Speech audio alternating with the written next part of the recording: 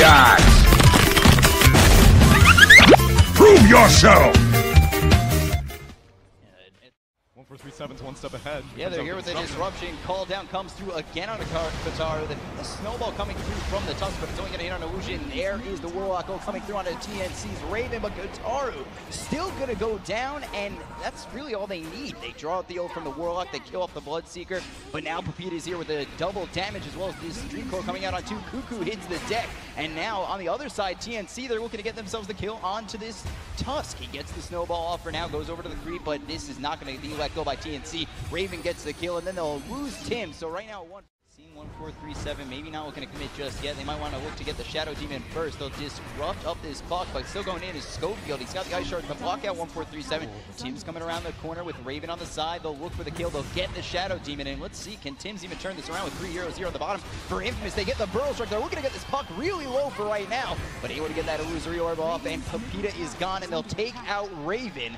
So that ends up going to their way, but now they end up losing Pepita, and Sam H is here as well as Cuckoo, and they're trying to clean up. They look over at Schofield. There's the Burrow Strike. They'll take out another. Ends up being a 2 for 2. And with a lot of AoE damage that's against Infamous, you got Illusory Orb, Blood Right, stuff like that is now Tim's. Ooh, they're trying to go up top on Kataru. They've got the Chaotic Offering falling on 2 of these heroes as well as the Rupture coming through. Tim's is just trying to run away, as well as Raven, who's now silenced up. He's in a lot of trouble. Stuck there with the Rupture. In comes Cuckoo, but they'll lose Raven already. Pepita is here with a stun coming through from Tim's, but it looks like it's going to be another one down for this side of TNC, and they lose 2 more on a gank that they initiated. They look over at Pepita for just a moment with the Rocket Barrage coming out, but now locked in with that Dream Core. They're going to get the silence coming through again from Kataru, but he's actually on the low ground, not going to get hit just yet, but here comes the snowball and the kill for the side of Infamous. Warlock immediately canceled it with that Chaotic Offering, and then Darkseer and Sand King were just so vulnerable. Now mid lane. Yeah, mid lane, they're going to try and go in Illusory Orb to get Pepita out, but they will. Sand King's going to start losing effectiveness as Cuckoo gets blocked out. He's going to get blocked out by the Ice Shard. Pepita thinking about coming over. The Rocket Barrage is out, but the snowball from Schofield as well as the Dream Core, they have locked him in, but the call down on Pepita getting very low. Schofield will get the kill with the Ice Shards, and Raven go in on this with the Tusk coming through, and immediately they try to turn it around, but you will get 1437 with Crippling Fear coming out as well as the Void. They've got the Illusory Orb over the top, and Pepita gets the kill, cleaning up the over top, and Kataru getting low with Raven over. He's just going to survive for now, but can Raven get the kill? Finally cleans up Kataru, and now Walrus ping him out as they want Raven to start to retreat.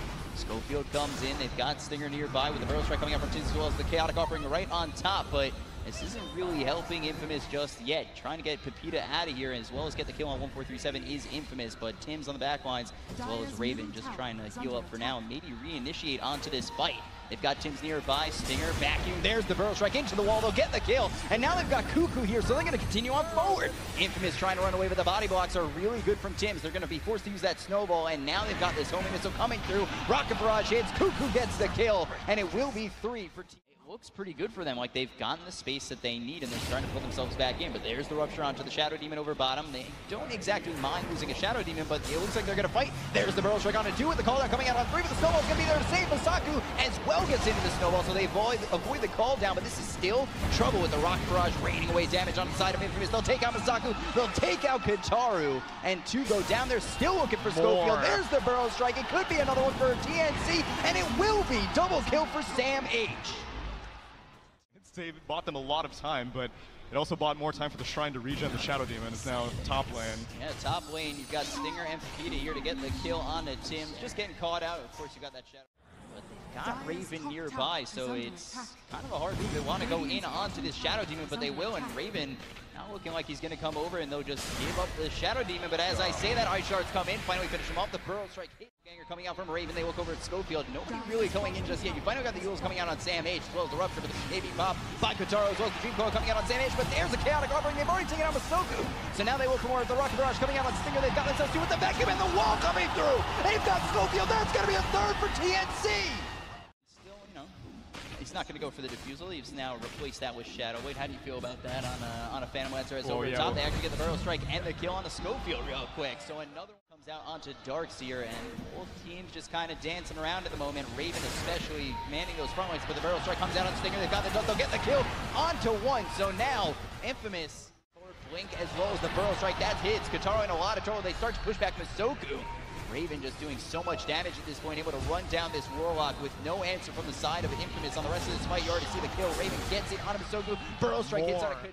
Out on a Katara. They're still going to continue to chase with Pepita. The Sans comes through onto this Sand King. They actually look over at this Darkseer. Not just yet with Tim's getting the Burrow strike and the kill. Katara goes down.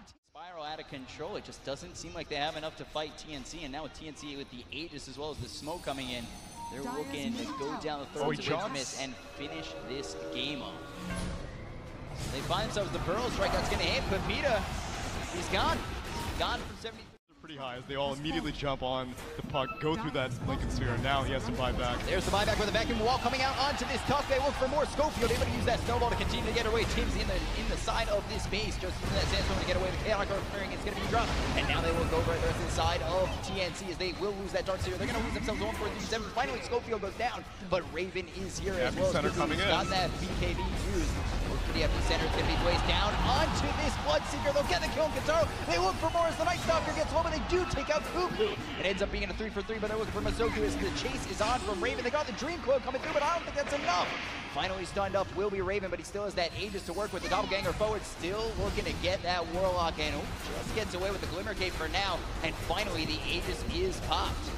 Look in the back line, steals this through from Pepita onto Tim's, and they will clean up another one. So 4 dead for the side of TNC.